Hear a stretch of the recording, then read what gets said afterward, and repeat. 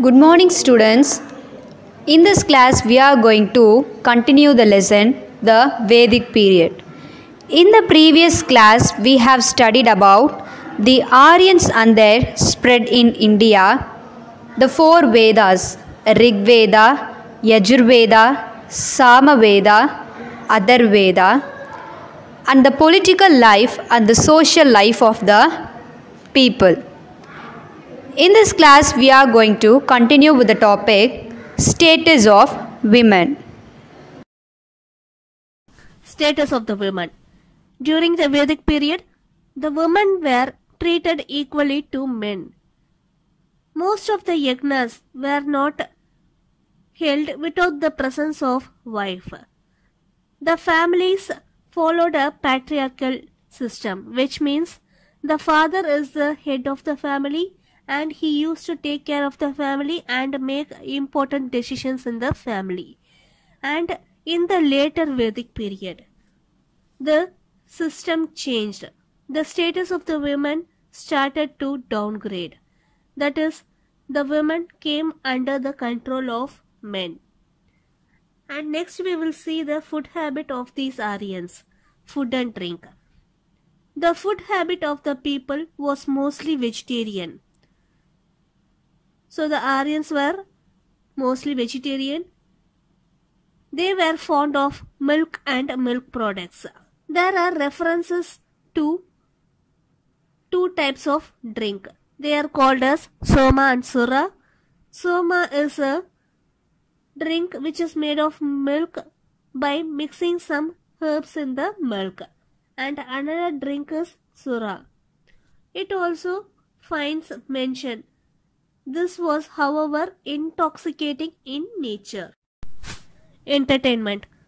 The common entertainment among the Aryans were group dancing, horse racing, chariot racing and music. And next we will see about the economic life. Agriculture and cattle rearing were the primary occupation of the Aryans. They used to grow wheat, rice and barley. Cattle, sheep, goats and horses were reared and maintained in large numbers. Cow was considered as a sacred animal. So most of the battles were also fought to gain the possession. Possession means in order to own the agricultural land and also to capture the cattle also. The people who were captured during the battle were kept as slaves and they were called as dasas and dasis. The other occupation of the people were making tools, agricultural implements, horse and ox-driven carts, pottery and trading in agricultural produce. Work on wood, clay, bricks, making and construction of houses were also common occupation. The use of iron came into being in the later part of this age. Religious aspects of life. In the Vedic age, the people were deeply involved in religious activity. They believed in the concept of one God. So they believed that there is only one God and they also accepted that one God has many forms. So they gave different names to the God. Performing yajnas was a common practice. Singing of hymns and prayers were part of daily life. The people of those times believed in salvation after death. Therefore, they prayed to God wishing for salvation. Salvation means deliverance from evil. They also believed in karma. Karma means your future depends on your deeds in the present. They also believed that the soul is imperishable. Imperishable means it is everlasting and does not have end. The Vedic period has spread the message of mutual cooperation, harmony, moral and ethical values. These were practiced and believed as the people feared the worth of God. So they had a fear that if they do any evil, and God will punish them. The 4 phases of life. The life of human being was divided into 4 ashrams or 4 phases. They are the brahmacharya, the grihastha, the vanaprastha and the sannyasa. In the first phase, the person was supposed to stay single and attain education. That is, during the brahmacharya phase, the person should be unmarried. He should not marry and he has to attain education. In the second phase, that is in the grihastha phase, it is meant for marriage. The person can marry and build a family. In the third phase, the person was supposed to be with the family, take care of the family, but sever his ties with materialistic desires. That is, he has to cut off his ties with materialistic desires. And in the fourth phase, the person left family life and go into prayers and solitude. Solitude means the state of being alone. So in the fourth phase, the person has to leave his family and he has to dedicate himself into prayers and solitude.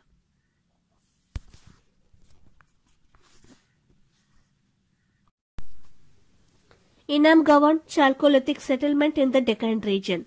The excavations in the region of Inamgaon. So excavation means unearthing or digging with reference to archaeology.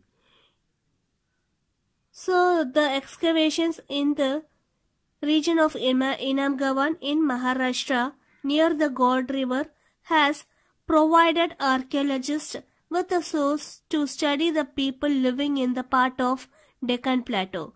The site here shows the state of civilization during the period of 1600 to 700 BCE. So civilization means the human society. So how was the human society during the period of 1600 to 700 BCE? Now let us see about the life of people in this region. Houses. People in the region built mud houses which were rectangular in shape. They had a dedicated space for cooking food. That is, they had a kitchen also. Mud walls were built around the settlement, possibly for safety. So they had a compound wall also which were built of mud in order to protect themselves. There is a canal system connected to the river and this canal provides a water supply for the fields and also for domestic purpose. The size of the houses indicates the status of the people. The rich farmers had big houses and they were settled in the middle of the city, and the working class people were in the borders of the city, that is in the outskirts of the city. Materials in use. The excavations. Excavations means unearthing or digging. So from the excavations we can come to know that the people used materials made of ivory, gold and copper, but most of the tools were made of stones. Food habits. The people during this period mainly consumed cultivated products and meat, and there is also evidence that they would have consumed fish. Domestication of animals. From the excavations we can come to know that the people had some domesticated animals like cattle, goat, sheep, dogs, pigs and horses. Customs. The excavations show terracotta figurines of animals and more of the bull. Figurines means a small carved or molded statue. So they had a small statue of the animals, especially of the bull. Possibly this was a revered animals, which means it is considered to be sacred. Some human remains have also been found with earthenware and figurines. So even the figurines of human beings were also being found. This shows that the people of those times believed in a journey after death. So they believed life after death. The decline. The decline of the settlement is evident by changing lifestyle and reduction in food crops. As there was a decline in the production of food crops, gradually the people either perished, that is, they ended their life, or moved away from that region. Other sources of studying the past. Study of life in the past were based on the findings of artifacts. Artifacts means objects made by humans. So based on the artifacts, we can study about the life of the people who lived in the past. Some of the important artifacts are scriptures and also the human remains. The burials. The people who lived during this period respected the dead. Many of them buried them. So when a person is dead, he is buried. Some of the people buried them within their premises of their homes, and others did so outside. So when a person is dead, he is either buried within his house premises or outside. The megaliths. In the Deccan Plateau, in Kashmir, and also in some parts of the world, there was a trend to bury the dead under huge boulders. Boulders means huge rocks. These boulders were also known as megaliths. Mega means large and lithos means rock. At some places of burial, it is surrounded by rocks or stones, as it is to notify that someone lies beneath. That is, as you can see in the picture, the place of burial is surrounded by rocks or stones in order to indicate that someone is below or underneath or buried.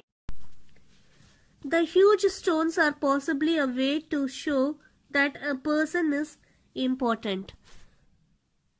So if an important person dies, a huge stone is made to stand over his burial.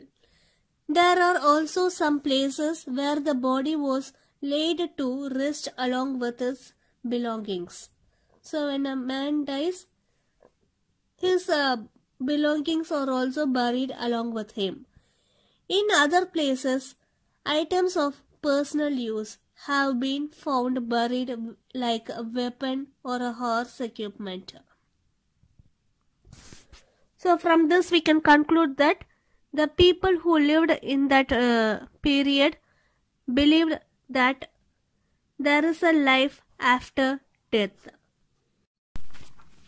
So children, we have completed the lesson, the Vedic period. In this lesson, we studied about the Aryans and their spread in India, the Vedas, the life of people. Under the life of people, we studied about their political life, social life, status of women, food and drink, entertainment, economic life, religious aspects of life, and the 4 phases of life. And then we studied about the Inam Gavan, that is a Chalcolithic settlement in the Deccan region. And we also studied about the burials and the megaliths. Students, I have attached you the PDF for your classwork writing. Hope you all enjoyed this class. See you in the next class. Thank you all.